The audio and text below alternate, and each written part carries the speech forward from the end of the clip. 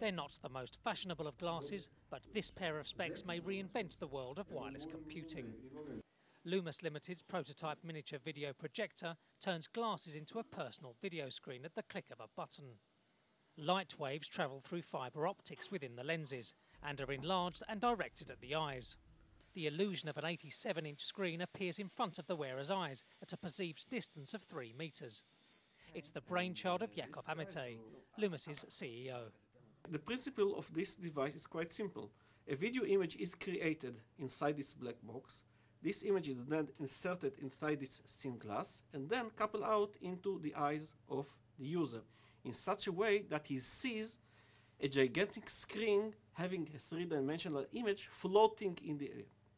Once the prototype is developed, users should be able to view videos, play games and surf the net. The company says it will incorporate augmented reality applications to allow facial recognition.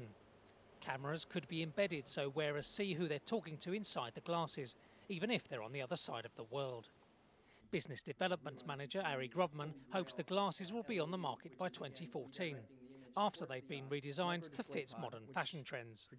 This is a prototype. You could easily cut the wire, have wireless connections embedded in here, wirelessly talk to your smartphone. So that's definitely possible, as well as the aesthetics. I mean, we believe that our optical engine module is actually small enough. You could have a very natural look, and consumers won't be afraid to walk around in public, very non-dorky. You could actually make it something pretty cool.